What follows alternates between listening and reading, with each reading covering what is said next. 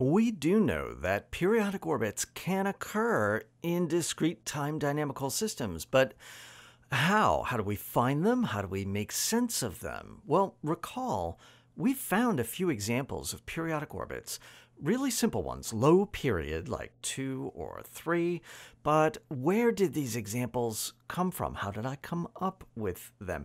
How do we find other periodic orbits? And maybe most importantly, how do we determine their stability without having to resort to simulating and taking a guess? Well, let's think. What's the definition of a period p orbit in a discrete time dynamical system? Well, what that means is that you have some solution x of n so that x of n plus p equals x of n for all values of n. That's it. That's the definition. But now let's convert that using operator notation. If we think about the entire periodic orbit x, then what has to be satisfied is that x is really equal to e to the p x, where e is the shift operator and e to the p means you do it p times. That's really what that definition means. And since ex equals f of x, we could write this as saying that x is really fp of x, where by f with a superscript p in parentheses, I mean the p-fold composition. F composed with f, composed with f, do that p times. That's really what the pth power of that shift operator enacts in this case. Now that composition has to fix the entire periodic orbit as equilibria. The big idea is that any period p orbit x in the discrete time dynamical system, ex equals f of x, really corresponds to p equilibria of the system ex equals f to the p of x. Now that idea is going to make a lot more sense if we see it in the context of an example.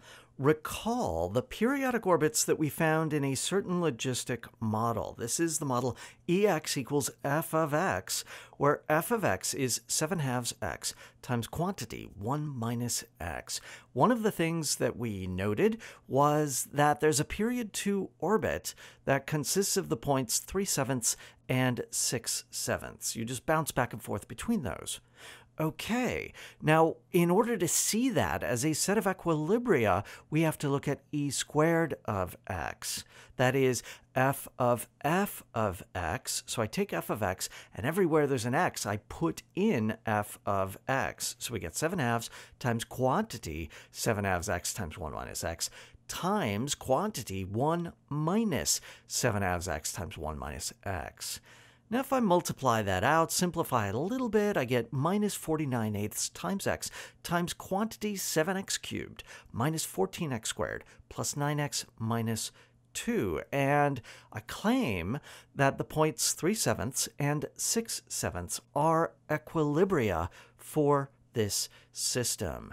And we could keep going. We could look for period 4 orbits or other periods as well. Now, does this really work? What do these compositions look like? If we draw the diagram associated to this system, if I look at the graph of f of x, then what we noted was that at 3/7 and 6/7, there is precisely a period 2 orbit. Great. Now if I superimpose on that the graph of f composed with f, that fourth order polynomial passes through the diagonal exactly at these 2 points on the periodic orbit. Now, it may cross elsewhere as well, including at the equilibria for the original model. Now, this is really cool because not only can we see that period 2 orbit, but if we move off of it, we can see that it is unstable and that one actually seems to be converging to a stable periodic orbit of period 4. I wonder what happens if we superimpose on top of this the fourth order composition, f composed with f, composed with f, composed with f. Aha, it passes precisely through those points and at an interesting sort of slope.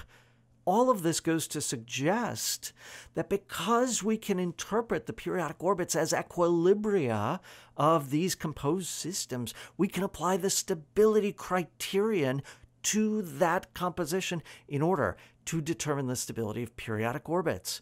And that's a really helpful idea.